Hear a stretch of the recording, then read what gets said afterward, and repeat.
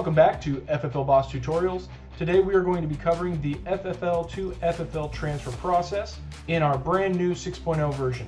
The way to accomplish this is by going either to Quick Transactions and selecting FFL to FFL Transfer, or you can scroll down on the left-hand side of the screen to Transfers to FFLs. My personal preference is to use the Quick Transactions menu. Let's go ahead and choose FFL to FFL Transfer. Once you've reached this point, all you have to do is select the dealer from your drop-down list.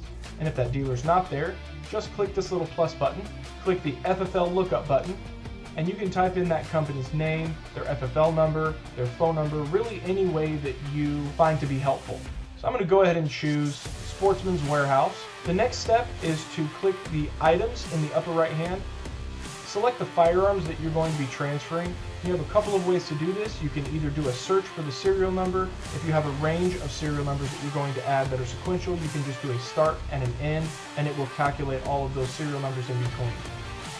With these three, I'm just going to click Add in Stock, and then click Add Transfer. Now it is as simple as that. That transaction has been saved, and when we go to our Transfers to FFLs page, we see that those items have indeed been transferred and all information looks accurate. Now, if that dealer is utilizing FFL Boss, they will receive an internal network notification of that transfer. Same thing for you. If you buy guns from a dealer who is using FFL Boss, you too will get an internal transfer notification that will allow you to simply click on that and accept and save that information into the acquisition records. That pretty much wraps up the demo for FFL to FFL transfers. Again, thank you for using FFL Boss, your FFL software provider.